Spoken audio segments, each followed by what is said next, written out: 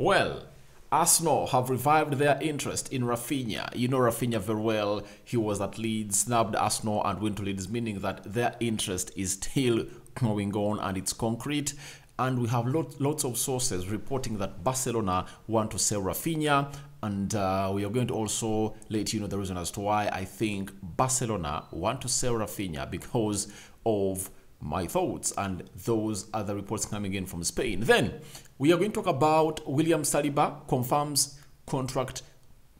positive contract talks with Arsenal, meaning that he's soon putting pen to paper, and he has given his reason as to why he has chosen to stay at Arsenal. Obviously, the way he's playing, the number of clean sheets they are keeping, because even via the weekend they kept another clean sheet, and Saliba has been integral into that watertight central defense of Arsenal alongside Gabriel Magalhaes. And lastly, we are going to talk about Memphis Depay. Memphis Depay is one of those players that is really searching for a move, and this time round it's not him speaking out, it's the lawyer speaking out to the media and denying some allegations outside there that he's close to move to a certain team. So welcome to Rokani Media Football. How are you guys, and where are you watching us from? I go by the names of Rokani David. Smash the like button, comment and share. If at all you're watching us for the very first time, lower right bottom corner, that's the place to be. Smash the black button that has the word subscribe. After smashing it, hit the notification bell that will enable you get notified every time we upload a video onto our YouTube channel, and continue subscribing because we have already hit 10,000 subscribers and our journey is simple, 20k. And every time you subscribe, you are making our journey look easier. And remember, Rome was not built in one day, and even a journey of 1,000 miles starts with one step. So little baby steps, and a series of them will lead you to really completing that journey of 1,000 miles. Now, let's get into this story. I was supposed to do it yesterday, but I was intervened by the game of Arsenal. But I'm saying today can't pass without me getting this story out of the way. We were told by El Chiringuito that Barcelona are prepared to sell Raphinha, Ferran Torres and Ansu Fati this month if they receive suitable offers. So it shows you that Xavi has gone ahead to evaluate these players and is 100% wanting to sell them. You know, I've read a tweet saying that rumor can travel halfway the world before the truth puts on its pants. Now, one will say that it's either a rumor or truth has put on its pants. You get? One, Raphinha is a very good player, but his integration in that Barcelona team has really failed. When you look at him and how he plays, obviously the manager has really gotten to know that he really made a very big mistake in signing him. You know why? The manager has started to play Ousmane Dembele back onto the right attacking midfield, or right winger, or right forward, and he has shifted Pedri to play as a left forward, because Raphinha had always been played as a right forward. But this time round, it's Ousmane Dembele because he's producing some good results and stats for Barcelona. Then Pedri has been inverted into a left forward. He's no longer playing in the midfield, and the midfield is having is having Busquets, Gavi, and Frenkie de Jong. So that is how it's being played at Barcelona. And trust me, if you are Raphinha, you wouldn't love this. But Raphinha has no right to complain about this, because the manager who bought him gave him enough playing time to really put himself into the starting lineup and really put a stamp onto that position. But trust me, that's the only time he did. He never at any one time showed as a player that is going to play for Barcelona. If much he loved Barcelona, he's being given a huge salary from Barcelona, but he doesn't match what Xavi really thinks. And I think this is one of the reasons as to why they want to really get him off the team of Barcelona, and that's why Arsenal have really gone ahead to make inquiries. And obviously there is no way a team like Arsenal would make an inquiry without without having information of him being up for sale and the team of Barcelona wanting to sell him. When you look at him in the La Liga, he has played 15 games. He has 2 goals and 2 assists. That is really too low for a player whom they bought 65 million euros. That is still too low as far as delivery is concerned for a player like Raphinha. And I believe that's why this team really wants to see him off. And obviously, we've gotten another story, another reporter called Tancredi Palmeri. He's telling us that Arsenal have made contact with Barcelona over a move for Raphinha. The Gunners were after the Brazilian in the summer and now see a chance to finally get their man. Obviously, there is a chance for them to get their man because he has failed to really fulfill Xavi's expectations. You know, managers like Xavi are like Pep Guardiola. And obviously, he's a student of Pep Guardiola, and he's really using that blueprint of Pep Guardiola to run the team of Barca. Pep Guardiola, however profile you are as a player, if you couldn't do what he wants, he obviously sold you. Thierry Henry was a player they signed for some good money from Arsenal. When Pep Guardiola came in through and he failed to do what he wanted, he saw him off. That's it. He sold him. So, look at Ferran Torres. He was sold. Leroy Sane. He was sold at Man City. Look at Gabriel Jesus. He was sold to Arsenal last summer. Zinchenko was sold to Arsenal last summer. Not because these players are not good. Raheem Sterling was sold to Chelsea. Not because these players are not good. Their talent is undoubted, but they fail to fit into what the manager wants. That's why he sold them and brought in Erling Haaland. He brought in Julian Alves. He brought in Jack Grealish. You get Calvin Phillips and very many others. That's why he sold these players, because he 100% believes they failed to cope up with the levels of the team that he plays for. And those are the basics that Xavi is wanting, and Xavi is following those criteria. And trust me, Xavi is still talking to Pep Guardiola, and Pep Guardiola is really a person who will go ahead and really advise him as far as managing Barcelona is concerned.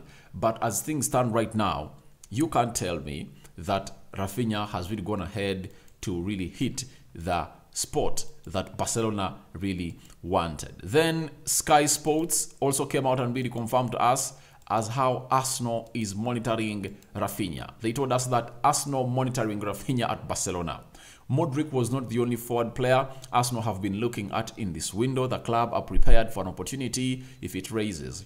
It's thought that they are keeping an eye on Raphinha's situation at Barcelona. So Arsenal are really having a concrete interest in this guy. And when you see to it that a club is watching, just know there is something between the agent and the player. They are not satisfied. You see, Raphinha being on the bench is really annoying for him. And he's not going to go outside there, as I told you, to mourn and put the blame on anyone else. He's not like Ansu Fati. Ansu Fati is not getting enough playing time. But Raphinha, a chance was given to him and he let it down. He poured it down. That's it. So that's why Arsenal is looking at the situation, because they know Raphinha is not happy at a club known as Barcelona. Now we are having Grammy Bailey. He works for the 90-minute football. He has told us that Arsenal have made contact with Barcelona to explore deals for Raphinha and Ferran Torres. 90-minute more understands Barcelona are known to be keen to trim their wage budget to allow them to make further signings. So this one, Grammy Bailey, has gone ahead to include even Ferran Torres, but the main talk point is Raphinha, because you get Raphinha into that Arsenal side, trust me, he'll tear it up. He will tear it up because he has already tore it up in the Premier League. And secondly, when you look at Arsenal and the current situation of Bukayo Saka, I'm starting to have a feeling that Bukayo Saka is 4-5 knocks away from getting an injury. That's it. He's 4-5 knocks from getting an injury. The way he's being knocked down, I saw him in the game of Tottenham Hotspur and I felt like, oh, this guy might get an injury. And before that, he had been knocked down in the game of Oxford and really got off the field of play around the 70th minute. And that's why the likes of Emily Smith-Rowe came in through. So it shows you that he's really feeling the pain, but because he is really a very, very, very brave player, he says, I will play with the pain. I believe this guy is having an injury. You get? It happened in the game of PSV. Was it away? When he also got knocked and walked off. So he has been really getting a series of knocks and he moves off the field. You get?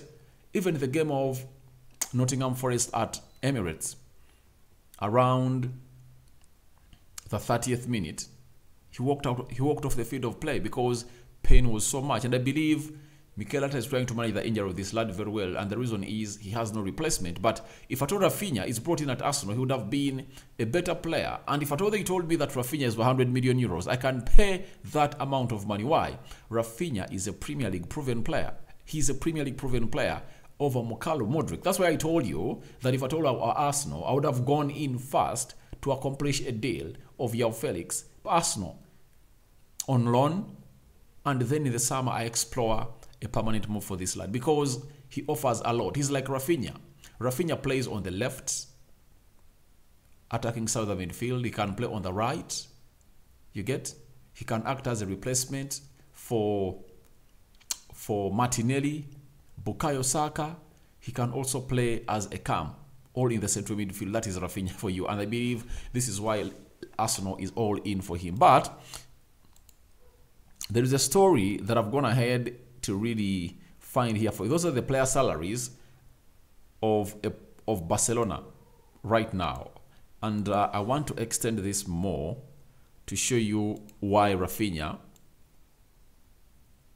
So, if you look at that, these are the weekly player wages insane at Barcelona.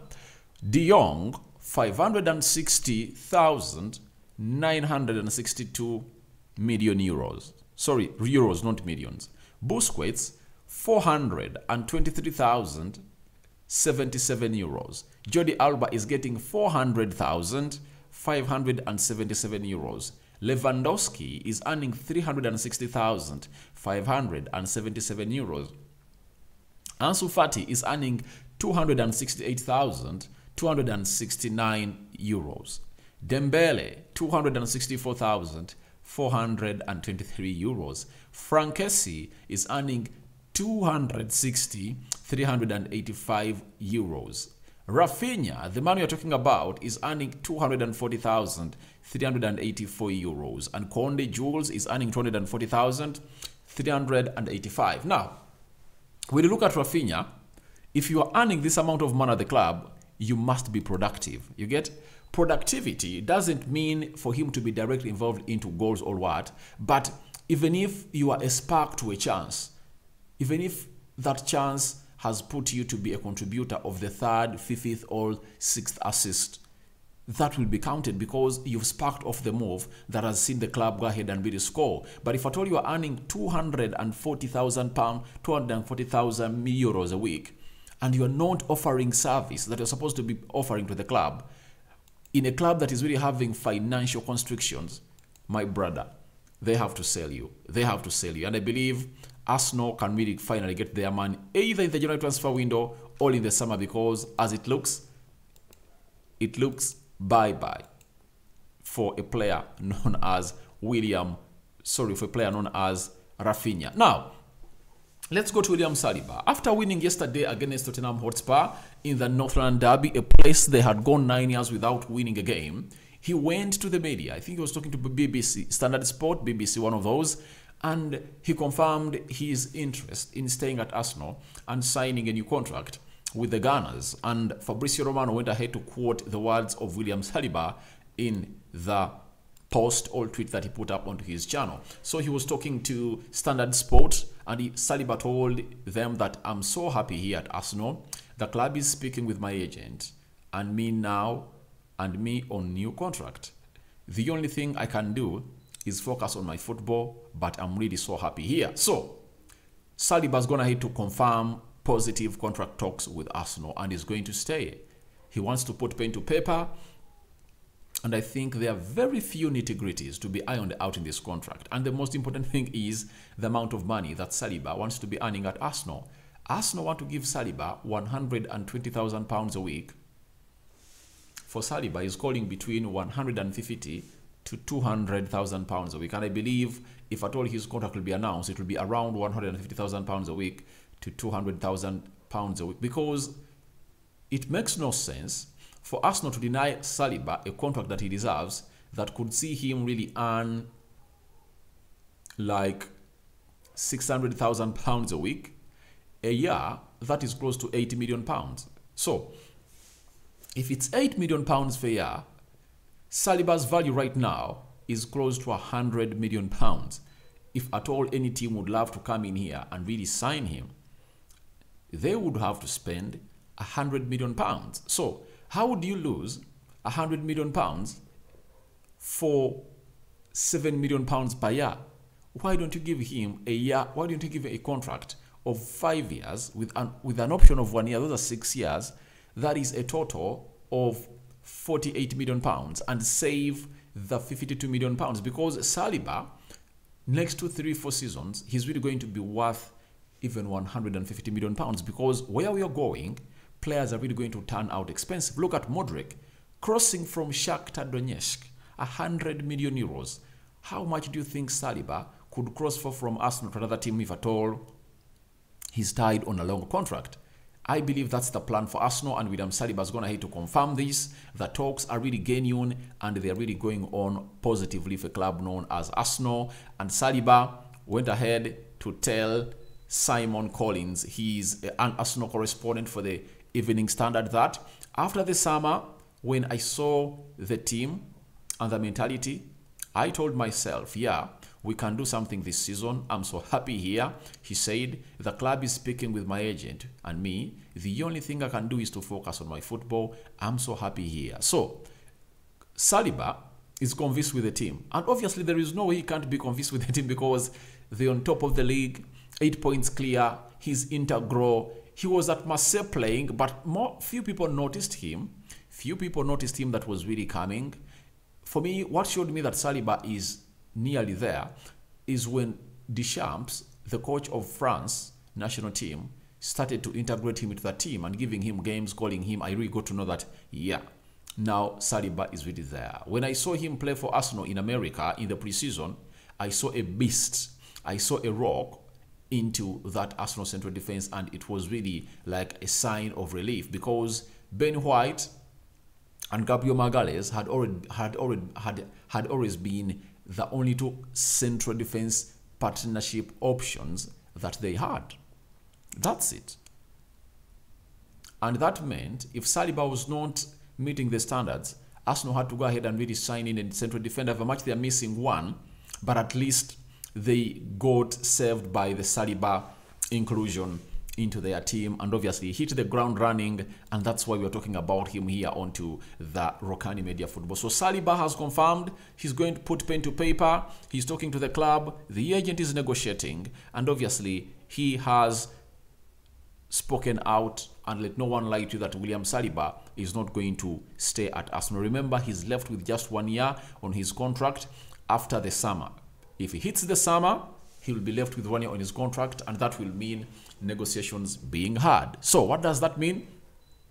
It means this lad is here for keeps.